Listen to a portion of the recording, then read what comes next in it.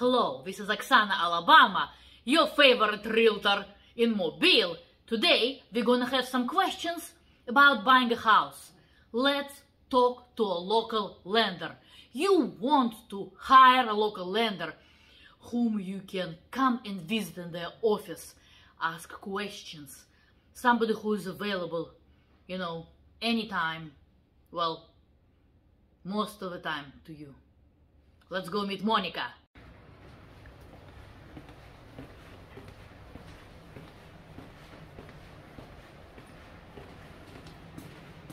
Hello, Monica! Hello! Welcome to my channel! Okay, guys, this is Monica. Hi! Monica, please tell us about yourself. How long you been doing mortgages for people? Hello, I am Monica Owen. I'm from Mobile, Alabama. I've been doing mortgage lending for the last 28 years. This is all I have ever done. I have done every aspect of it. I've owned my own company, mortgage company. I've worked for the big banks, 3 big banks, and now I'm here at D.R. Horton Lenders. D.R. Horton Lenders, we do D.R. Horton loans as well as the non-captive loans. So even when you get approved with us, you're welcome to use our money to purchase something else. Okay, good. So if somebody wants to buy a house and they can't figure out how much money they need to bring to the table, what we should tell them first, what they should, of course, earnest money, 1 for 2,000. But how do you explain them right about earnest money? Okay, so a rule of thumb is, if you want to get prepared to buy a house, and depending on what type of loan you're going to do, there's 4 different type of loans. You have your VA loans, those are 100% financing. You have your USDA loans that are 100% financing. You have your conventional loans, that's 3 or 5% down. And then you have your FHA loans, which is what most people get, the FHA loan, that's 3.5% down. So a rule of thumb is, if you got $100,000 on a house, do 3.5% of that, you need $3,500. But always have an extra, because depending on what house you choose, the sellers typically will pay your closing costs, and then all you have to do is worry about your down payment. But, on a $100,000 loan, if you got $4,000 or $5,000 in the bank, that would be great. Now, on the VA loans, that's veteran. You got to be a veteran to get the VA loan. That's 100% financing. And then on the USDA loan, you got to have certain credit scores for USDA loans. There's income requirements for USDA loans. Most people cannot get a USDA loans because of the back-end ratio requirements. But typically, a rule of thumb is you want to have a good 3.5% or a good 5% in the bank, or you got somebody that's going to gift you the funds for your down payment. What if somebody says, my mom gonna give me $10,000 as a gift? Do we need a proof? Do we need a letter that it's a gift from their mom? Okay, so on the gifts, if you do not currently have the funds in your account, absolutely you can get a gift from your, somebody in your family. Absolutely.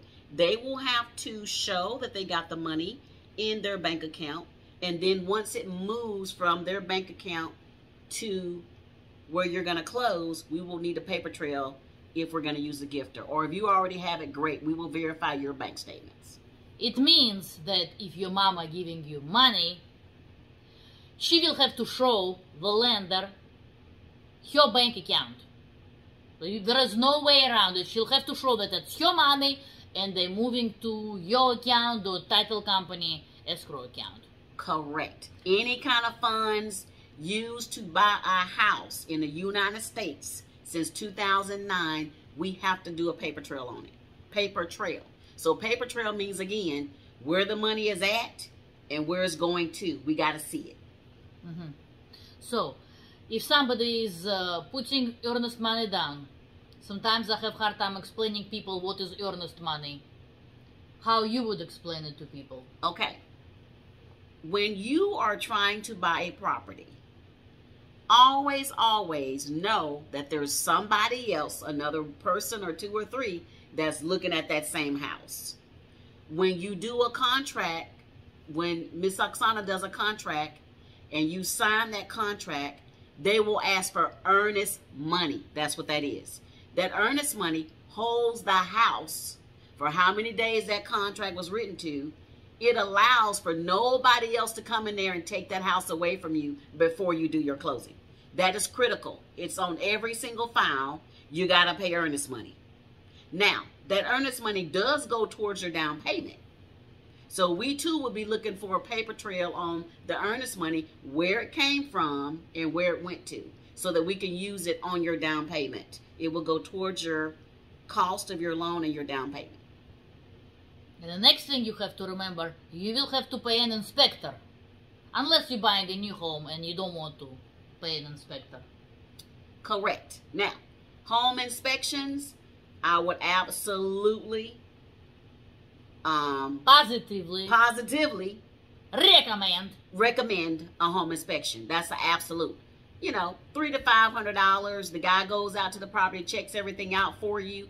However, always remember that whatever house you're looking at, that seller can back out if they want. If that home inspection or appraisal comes in and there's repairs needed, in every case, the seller, the owner of the property, would have to agree to do the repairs.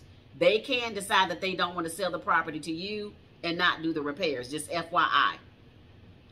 But yes, home inspections are absolutely recommended on every single purchase. And also, besides the inspection, you'll have to pay for appraisal. Appraisal is $500, right? Yes. Appraisals can be, depending on what kind of appraisal you're getting.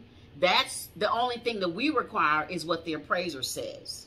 Okay, so home inspection is something for you to know if there's anything wrong with the property. You can always make your purchase agreement contingent on the home inspection and those items being completed. Most of the time, the sellers would do those items. And if they don't, you can back out and get your earnest money back. Absolutely. If you can back out and get your earnest money back, not a problem.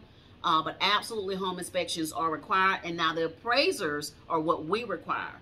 That's where a certified appraiser goes out to the property and appraises it. He has a copy of the contract, and he makes sure that that house can sell for the amount that's on that purchase contract. They are critical. They're Mobile County appraisers. You know, they're not affiliated with us at all. We never know who's going out until we get the appraisal in. That protects you. So. So I had a situation where I was selling a condo, and its asking price was $85,000. My buyers were ready to purchase for $85,000, but appraiser came and said, no, it's $80,000. So seller had to drop a price. Right. So that's why we need appraiser to make sure you don't get too excited and that you don't overpay. Absolutely, the appraiser is critical. And again, her situation is purchase price said $85,000. Appraiser came out and said no, it's $80,000. So the seller can agree to drop the price, or the seller could come back and say, look, I'm not dropping my price. And then you would have to decide if you want to come up with that additional, you know, if you really want the house, you can come up with the additional $5,000, or you can walk away, or the seller can walk away. Either or way. That's what can happen on that. So if you want to talk to a local lender, contact Monica. And unlike many lenders who charge 1% of the house price to do mortgage paperwork, Monica's bank has a flat fee. Yes. And mind you, typically our fees are $9.95. It's the origination fee. And we don't have a lot of junk fees at all. None.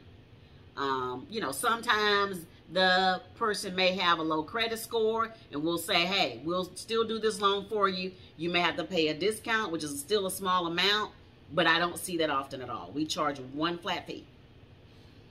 Thank you for watching. If you have some questions, drop it in the comments, and all information about Monica in the main comment. Have a nice day. Bye.